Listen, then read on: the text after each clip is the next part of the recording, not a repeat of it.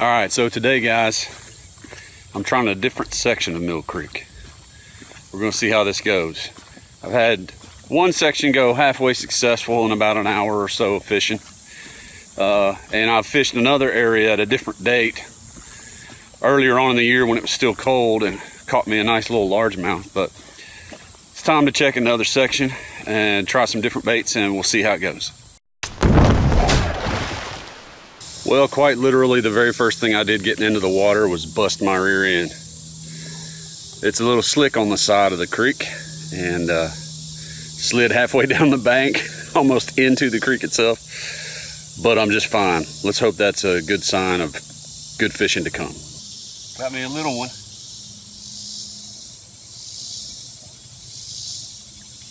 Working hard.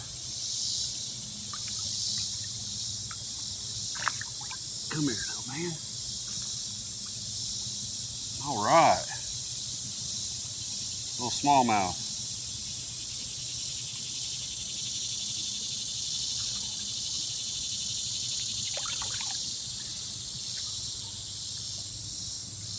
Well, there are nice little smallmouth in this creek. Look at this little guy. Little Mill Creek smallmouth.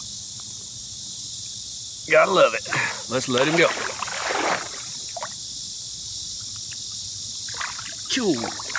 Just like that. So that guy was caught on this little Bobby Garland shad here on a 16th ounce. If I was smarter, I probably would have gone with the 32nd or 64th, but 16th worked. Not complaining.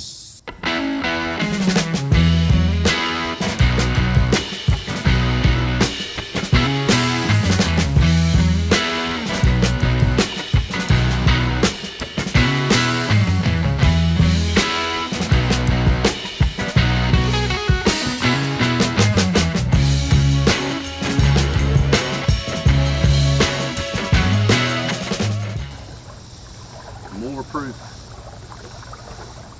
These fish are gorgeous. Just putting my rod in the water there. Come here, buddy. Little bitty sunfish. Just gorgeous. Teal colored. Orange. Just beautiful fish. Let's let him go. Off like a shot.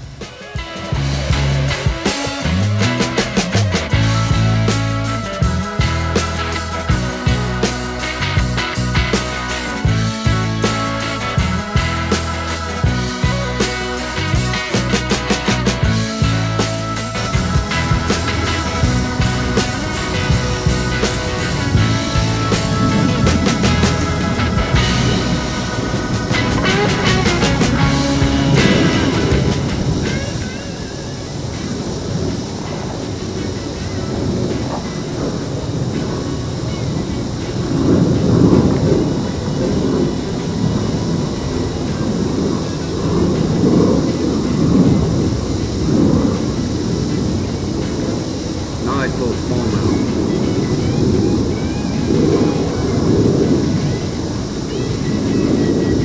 Barb hooks are stuff, aren't they, buddy?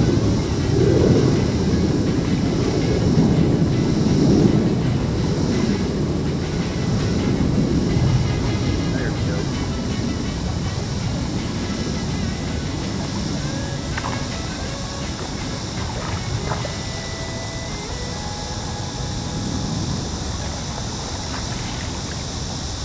Look at that little guy.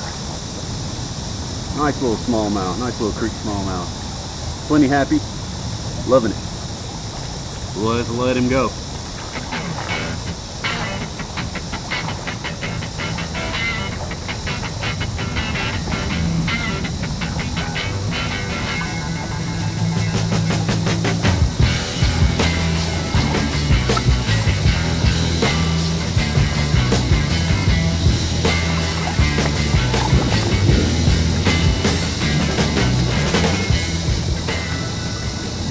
On that guy, I literally thought I was stuck.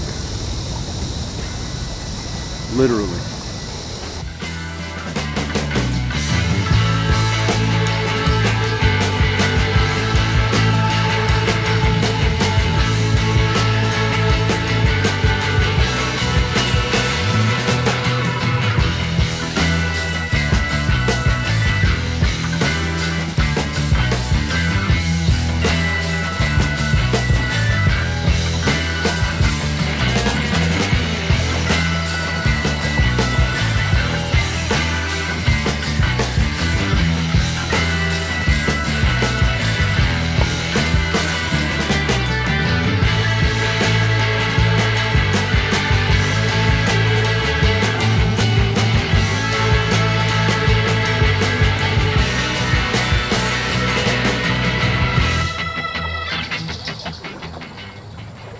Makes you feel like you're out in the middle of nowhere, but you're not.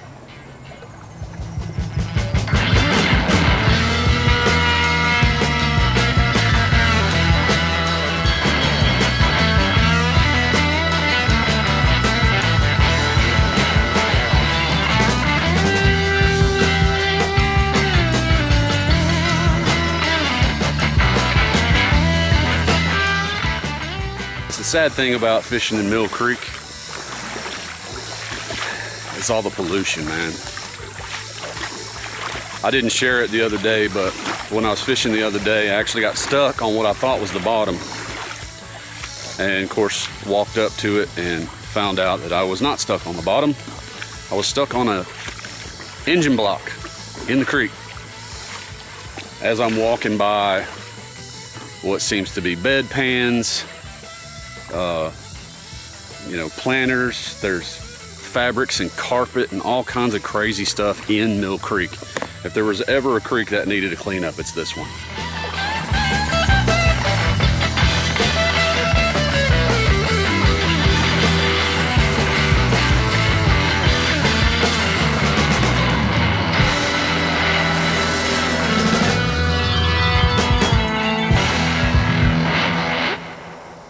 So that was a pretty good little fishing trip for a couple hours. Not too bad. Now I got to go pick up my son from school. But I think it goes to show that, especially when creeks are concerned, you can go through sections and there will be nothing. And then you go through sections and you'll get smallmouth. Sunfish, gorgeous sunfish, goodness gracious. I wish I had some up close photos of those.